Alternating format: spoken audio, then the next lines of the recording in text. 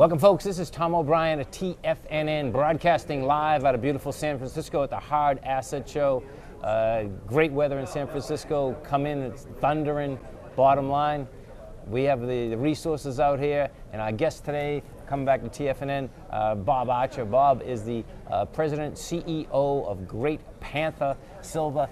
Welcome back to TFNN, Bob. Thanks, Tom. It's great to see you again. Great to see you. You know, last time we had you on, I mean, you know, silver's always been making a great run, but oh my God, the last 6 weeks. Yeah, it's been amazing. Incredible, right? Yeah, it really has. It's like catching a tsunami or something, you know, just ride the wave.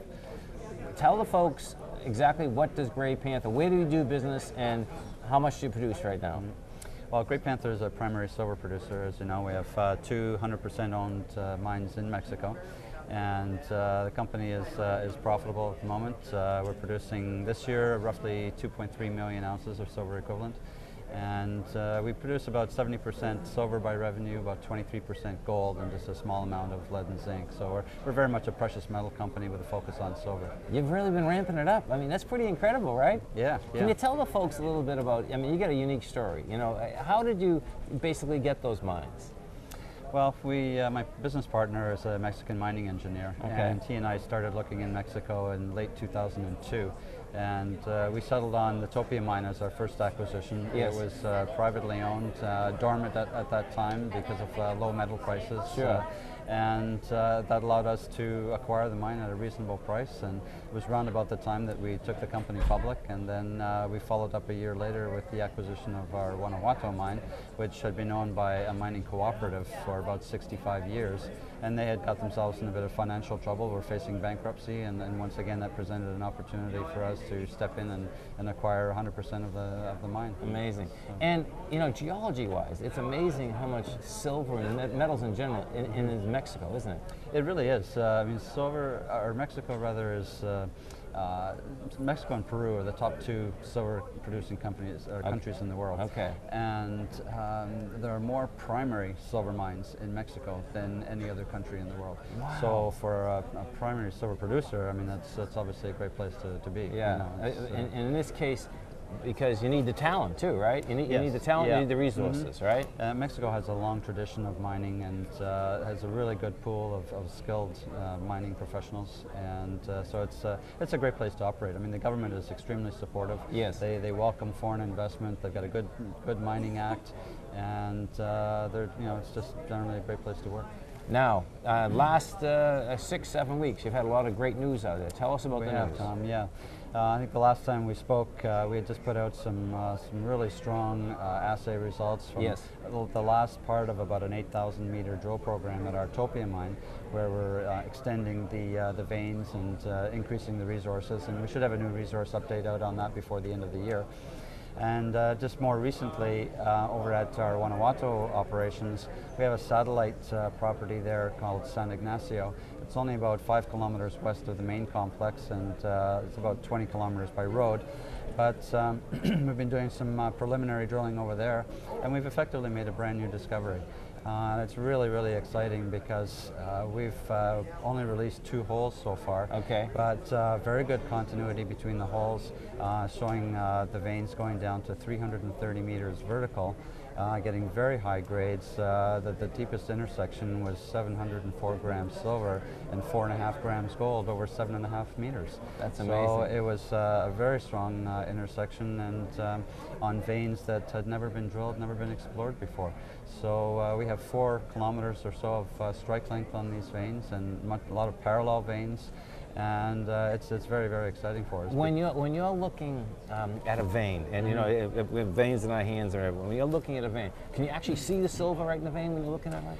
It's not always native silver, but you can see the silver minerals. Yes, I see. It's often argentite, acanthite, different types of silver minerals. So you can see them generally. Yes. And so you take those different types of minerals, and that's when you're bringing that out, and that's when you basically put it in the mill. Then the silver comes right out. Right. Yeah, that's correct. And taking dirt out of the ground now, expense-wise, right? What are the expenses to take it out of the ground and basically get it to market?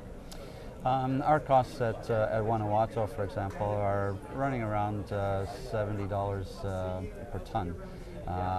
But On a cost per ounce basis at Guanajuato, we're under $6. Amazing, right? Per ounce. So you know, throw in a few extra bucks for exploration, development, capex, all that sort of thing, and certainly with $27 silver, our profit margins are looking pretty good. That's right huge. now. Yeah. Now it's really unique also that, as you said, these are new veins, new mine, and we know that Mexico does have it all. And I guess, you know, in your business, meaning even the geology business, is the best place to find it is where it's been. Absolutely, and it's, you know, it's still remarkable to me that where we've made this discovery is in what's called the La Luz district, just west of Guanajuato itself. Okay. And that was actually the location of the first discovery of silver in that particular region in the year 1548.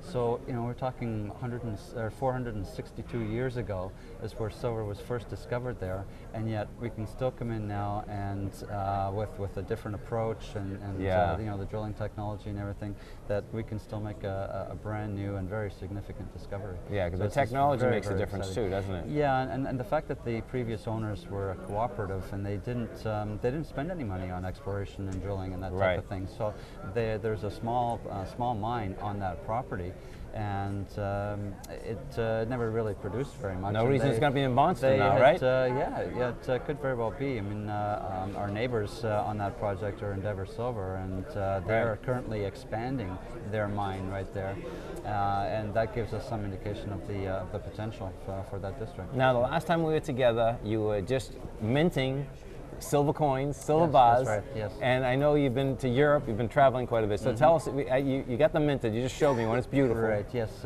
We've minted the 1 ounce silver rounds, and we also have 5 ounce bars and 10 ounce bars.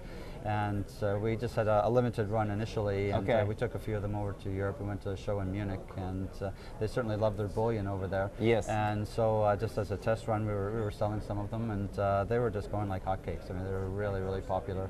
And then we had a similar response in London a few days later.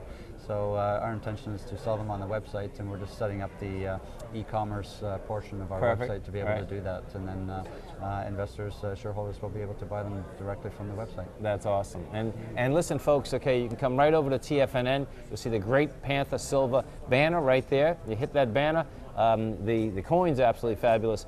You heard the story. Bottom line is that there's nothing like digging more silver, finding a lot more silver right next to where you are. Geology is a beautiful thing, isn't it? It is. I love it, but then I'm a geologist. So. No, you know what? But I've been learning so much in the last 10 years. That's why I asked you about the vein structure, because I think people really want to understand. Like, people know now that it's about resources. I mean, I think everyone knows now. But then it's like, okay, how does the rock turn into a mineral, or vice versa, and then what is it good for? And we know silver has huge amounts of use. Oh, it does, yeah, and they're growing all the time. I mean, silver has an amazing future. It really does. You know, it's amazing. Think about it for a second. That we always thought that when the Polaroid cameras, when the cameras went out, the film went out. That was the end of silver. That was it was only the beginning, right? Exactly. I mean, really between the RID tags, RFD tags, between the technology, between the conductivity, water purification, all kinds of amazing. stuff. Well, Bob, thanks so much. Great being with you again. You know, really do appreciate the support.